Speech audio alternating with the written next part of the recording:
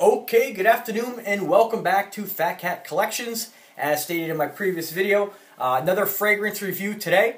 Today we're going to be discussing a fragrance. Sorry if I turn the camera a little. Pretty windy fallish day out here. It's actually it's beautiful.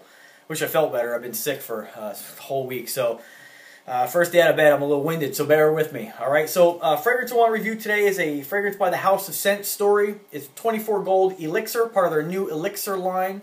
Or newer fragrances from the Elixir line. And this one is called 24 Gold Neroli.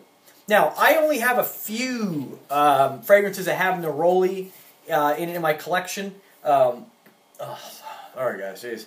Let me just show you a little bit, these are the samples, so I know it's not as exciting as getting the bottle, but, it'll give you my basic, interpretation of what I smell, and just kind of show you what it looks like there. This particular one, all the Scentstory ones share the same bottle, just different colors, of course. So this one here, mischievous notes of complex fragrances hid behind the the whitewashed walls, the high whitewashed wall. Intrigued, I boldly pushed a heavy studded wooden door, revealing the most sumptuous patio I'd ever seen. Alright, so if you're not familiar with Scentstory, basically all their fragrances have a story, hence the name Scentstory, which, when I reviewed some of their other fragrances in the past, I was just so happy to get my hands on 24 Gold, which I knew I was going to like, and it's still one of my favorite fragrances. I didn't really, look into exactly the company all that much, and I don't know, it didn't click that they do have a story. Kind of like imaginary authors, they have a story, they have imaginary authors, and they have this kind of theme behind each one of their fragrances, so it's kind of what they do. So I'm gonna read you their story, okay? And bear with me here. Like I said, I'm not the best here when it comes to reading anything really, for that matter. I'm not a scholar by any means, but I do appreciate you guys watching me, and I do like to share my passion for cologne collecting and collecting anything really with you guys. So, all right, so here we go. So, Cultural Wanderer. I first recognized the long avenue bordered with the tall trees and distinctive scent. Invigorating blend of orange blossom into the deep, comforting smell of fresh tobacco leaves, reminiscent of the old tobacco factory at the end of the street. See, now I'm intrigued a little because I love tobacco-based scents, which I wasn't expecting that in one that says Neroli, right? I walked past the old building that had once inspired the Carmen novel. The whole atmosphere was as unique and vibrant as the characters of the famous opera, sparkling, seductive, warm, and slightly dramatic. So I'm going to leave it at that. I'll let you guys finish that up there, because in the last couple ones I read the whole thing and it just kind of becomes boring. You don't want to hear me. So what I am going to do is just kind of tell you about some of the notes in this based on what they say on Fragrantica, and we're trusting that what they have on here is correct. Again, this is a unisex fragrance, and let's see what they say here. It has not been compared to anything yet on here. I'm just going to read you what a couple people say about it as well. And what else here? I'm going to give you the notes. So this has a lot of notes in it. So from the top you have white tea, bergamot, mint, tonic water, interesting, and orange. On your middle notes you're going to have gardenia, ginger, violet, and neroli, of course. I would hope so, right? Base note, tonka bean, musk, and cedar. So now this one I have not smelled yet. Let me go ahead and get a piece of paper and we're going to crack this out, okay? Alright. Oh yeah. You definitely get the Neroli on this. Well, you should hope so, right? Now one thing I found, I have, what's the classic Neroli scent that's been compared to Tom Ford's, what is it, Tom Ford's Neroli, I don't know, let me take a look real quick here, guys. Tom Ford, I love Fragrantica.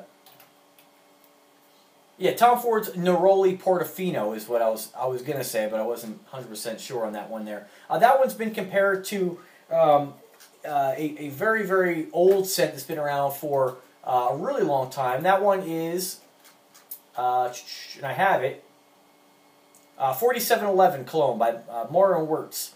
And now that fragrance right there, when I think of Neroli after owning that fragrance and trying to wear it, it's not really, I'm not a really huge Neroli fan.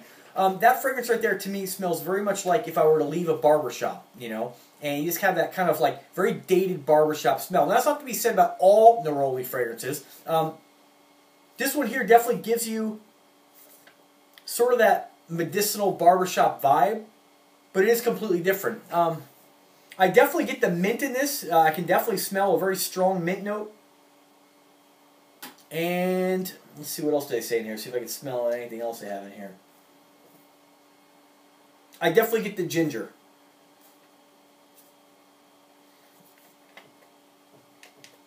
This one's definitely different than the other ones I reviewed, the 24 Gold Elixir Ambrosia and Azure. This one's definitely different. And this one's what's surprising is I had mentioned that all the Scentstory fragrances, when you smell them, you just know you're smelling a Scentstory fragrance.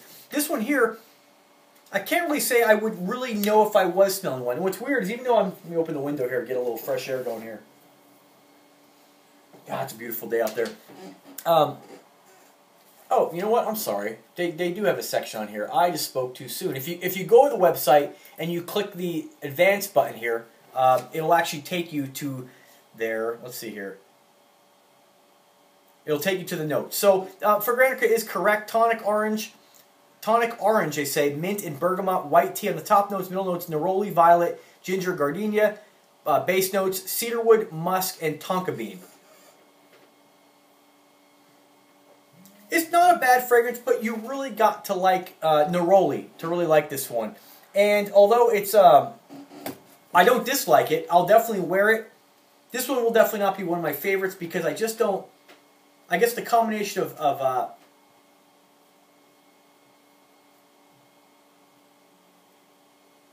the mint and neroli and ginger, it's just, those aren't really ones I really like. Like I have now this smells nothing like the one I'm going to tell you. And again, this is not a bad fragrance, guys. I'm not dissing on this at all. If you like that mint and neroli and gingery fragrances, you'll definitely like this. I don't really get a woody fragrance when I smell this, but then again, to my nose, to my nose, a lot of fragrances where people say they can smell things, I have a hard time smelling them. You know, I guess I just get the notes that I'm more sensitive to. And I have a fragrance by Banana Republic called Slate, and that one there, it has a lot of ginger in it. And to me, the ginger is just, I'm not really a huge fan of gingery colognes, although I still wear it, although it's still one for my collection. For my nose, and I want to say this because, when I give you my opinion on this, I don't want you to take my opinion and just be like, oh, he doesn't like it, so I shouldn't buy it. It's not my favorite one by Scentstory, but, of the three so far I've reviewed, the Neroli, Ambrosia, and Azure, I like the Ambrosia the best so far, but I haven't worn it yet. And so you really have to kind of wear these to really know if you're going to like them. That's what's kind of cool about cologne reviews is that, when you get a watch, like, there you go, a little Aragon for you. You review it, and you know you like it, and you wear it, and it's the same.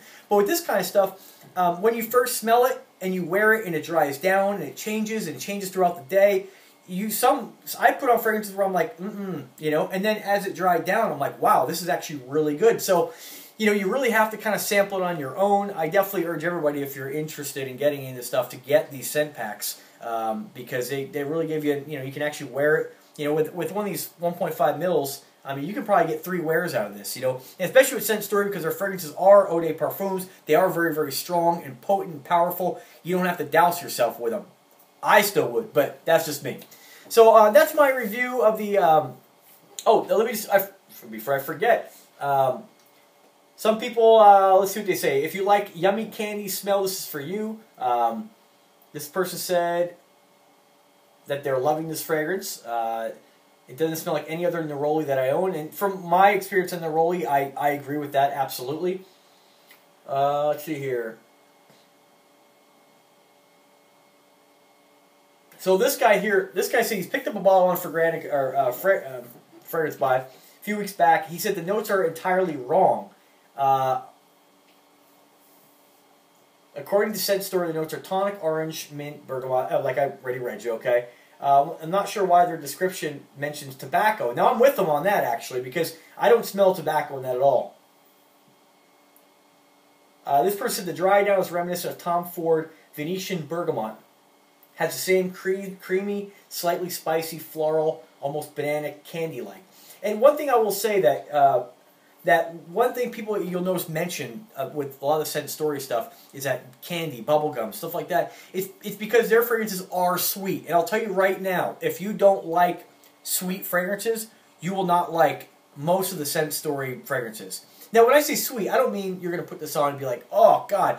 It's not like that, but it is, they are on the sweeter side of fragrances. Like you can't compare, let's say, this to your Bentley Intense or your oud wood or that kind of stuff. These are sweeter fragrances, and they're fresh and fruity, and that's kind of what they do.